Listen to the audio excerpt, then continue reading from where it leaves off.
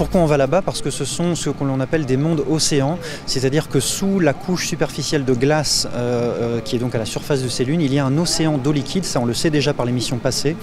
Et en fait, on va aller chercher à caractériser un peu mieux ces océans d'eau liquide pour vérifier s'ils peuvent ou non contenir des formes primitives de vie. C'est ça l'objectif ultime de la mission en fait.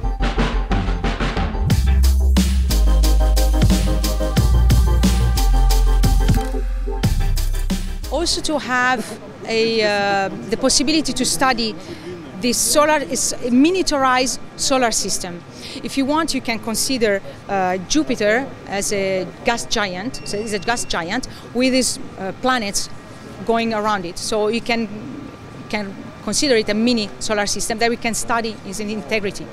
And in studying this mini solar system, we can find differences and similarities to our solar system to understand it better and to understand as well how it was formed, the evolution, how it works, as well as trying to understand better also our Earth, how it works.